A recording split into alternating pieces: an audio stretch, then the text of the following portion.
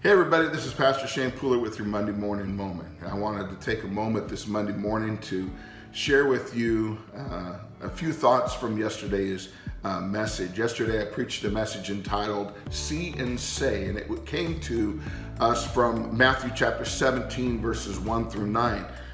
This is a time when Jesus was on the Mount of Transfiguration, and Elijah, Moses, and Jesus are there. Jesus is being changed into his glorified state, and Peter, James, and John are there observing what is going on.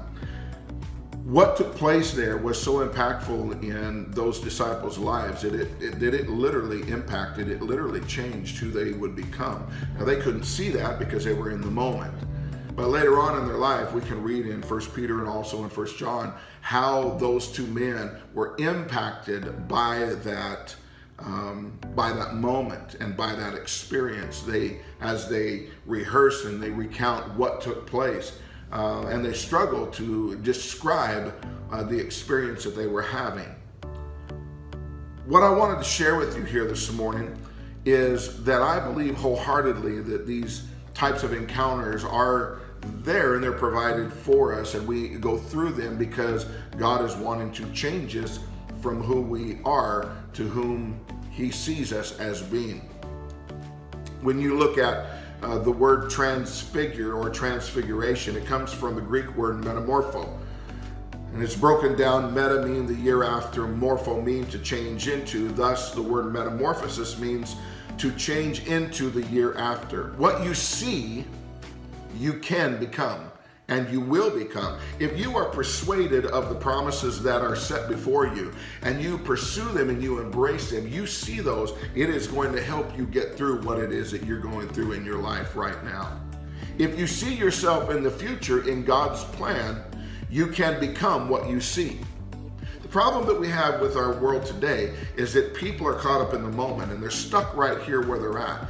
Their circumstances, their troubles, the boundaries and the limitations that they have, they're stuck in those, and they don't have the ability to see themselves on the other side of the problem.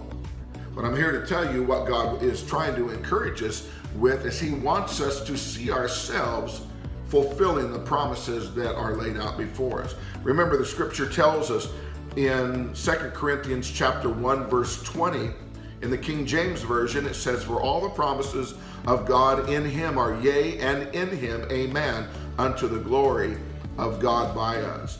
In the 20th century New Testament version of this same verse, chapter 1, verse 20 of 2 Corinthians, the Bible says, for many as were the promises of God. God gave many promises, but in Christ is the yes that fulfills them. Therefore, through Christ again, let the amen arise through us to the glory of God. In other words, when we see ourselves on the other side of the situation, fulfilling the promises of God, the promises being fulfilled in us, it empowers us to go through what it is that we're going through. In other words, when Jesus was standing on the Mount of Transfiguration, which was approximately 6 months prior to the crucifixion, He seen Himself arise on the third day. This empowered Him to face the cross. You see, when you can see yourself standing in the finished blessings of God, it doesn't matter what you're going through here, because we know that these troubles and these circumstances are only for a moment. They're only for time. This is why the Apostle Paul could say, everything he had attained, he could count as dung for the knowledge of Christ.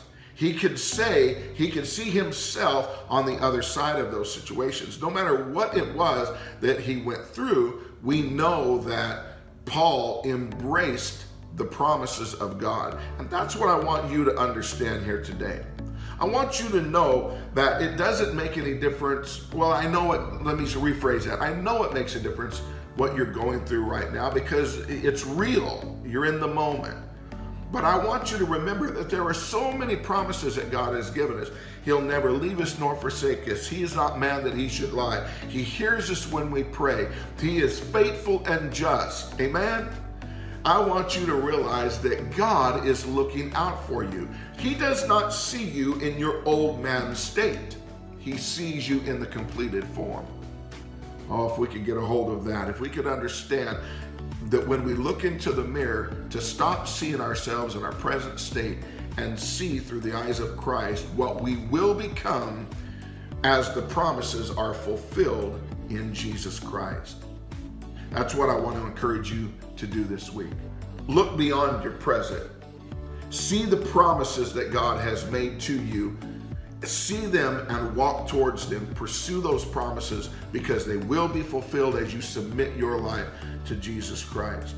So I hope this has been a blessing to you this week, and I hope to maybe see you next Sunday morning. So this is Pastor Shane Pooler from the Highway Church in Kennewick, Washington, with your Monday morning moment. Have a blessed, productive, and wonderful week. God bless you.